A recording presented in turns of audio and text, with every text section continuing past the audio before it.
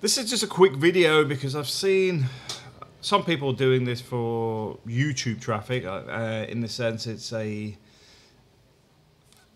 thing that's affecting so many people, but other people are again a bit worried about it. Basically, what you've got in YouTube at the moment is you've got things like GM Motors, Marks and Spencers, Johnson & Johnson, a lot of big names pulling out of advertising at the moment. Now, from my perspective, it's to do with ethical working. This is corporate speech coming out now.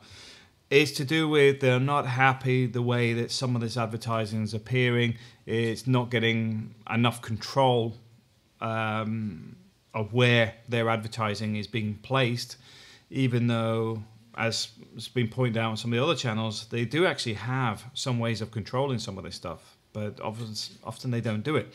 I know from dealing with some of these guys in India, for example, just off the top of my head, just as an example, if you pay them to do something, some of these guys will just literally just throw it out there. This is why you get things like bad links, you know, where people just run it through a bad link piece of, yeah, that's it, bad link. It's backlinks, but it's actually bad links, because they just have automated software and it gets picked up by Google and it just doesn't do your website any favors.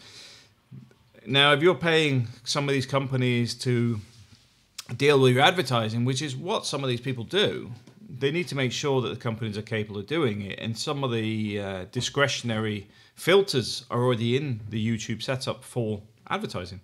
They're just not being set up properly. But also you've got the manipulation going on with some people playing on the words, on the channels, etc., which is very difficult to monitor. So I think what's going to happen is a bit of a fine balancing act will occur. I know some people are going, oh, it's going to be the end of the freedom of speech and all this sort of stuff. It's not the end of freedom of speech. What will happen is, like, say Joe Blogs advertises children's toys. He doesn't want it on something that is actually bad. I'm not saying what it is. Could be anything. If it's something that is something they would want to disassociate with, they don't want it on there. So I can see there being more emphasis around the quality of content and what's actually in it. How YouTube will go through that, I think, will take time.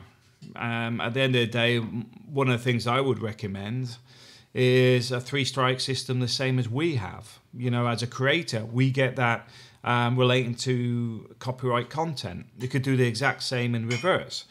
But also with that, once you get to strike 3, your AdSense account is permanently banned. That's linked to, say, your bank account, your address or whatever, and you can't open another one. So it becomes very difficult to do some of the stuff that these people do. But ultimately, I think it's just as good that people are proactive in getting this junk out of the YouTube as well. And I also think if you're worried that you're going to see the end of your channel, you're not going to make any AdSense money or whatever, don't worry about it. I think it's one of these things like normally happens in the corporate world. There's a big hoo-ha about something, then it suddenly quietens down. It's suddenly, they've had meetings, put a plan together, put a way to a project forward that everybody's happy with, and then they start to progress it. I will say that some of these channels that thrive on hate, I could see them end up with zero money at some point, or simply just being removed completely. But at the same time, if you're creating good stuff, good quality stuff, I don't think you'll have much to worry about. I do think you have to be in a positive mindset with a positive material, etc. Because it's very easy to hate people. The whole media circus around tabloid press is thriving on that stuff. But at the same time, YouTube doesn't want its advertisers having the same thing. There was links, well, who was it that was doing that? There was to do with the tabloids. They were trying to disassociate Lego and some others relating to the British media. Similar thing. They're starting to target the advertisers relating to the tabloid news, saying, this isn't on. Why are you associating your brand with this newspaper? And I can see that happening. At the moment, this is obviously the advertisers being proactive, but at the same time, now it's become a problem. You will start to see people using this as a soapbox to say, why is this company advertising on this type of channel? Why is this blah, blah, blah? And this is why it's become such a big thing quite quickly, because it's about ethical business. Cooperative Bank, for example, is about ethical banking.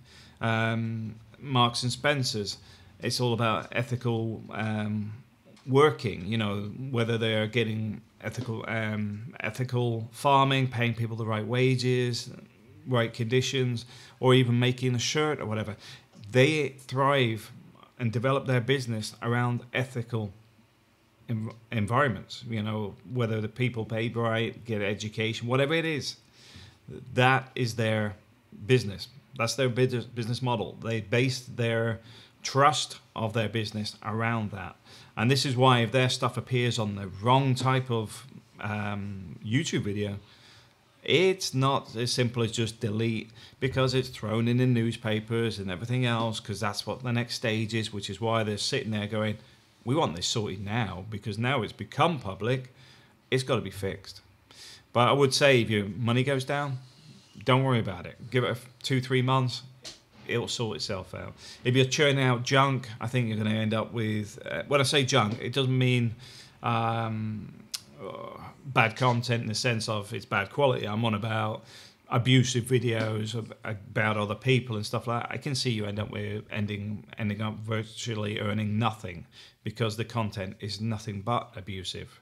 There is nothing of value in that. Thanks for watching.